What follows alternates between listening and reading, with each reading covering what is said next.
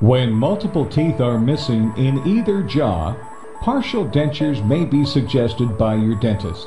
It usually takes 4 to 5 visits to fabricate your partial denture. During the first visit, small depressions called rest seats are prepared on the teeth that support your partial denture.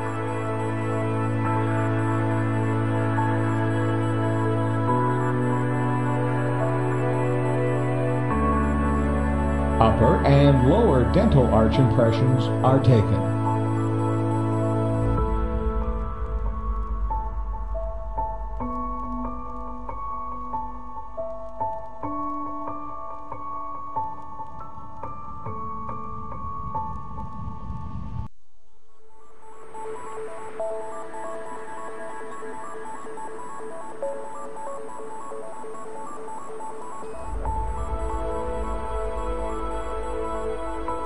The lab fabricates the metal framework with wax blocks.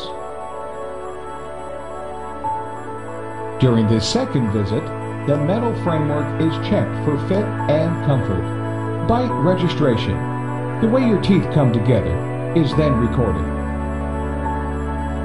During the third visit, a try-in of the wax partial denture is tried on.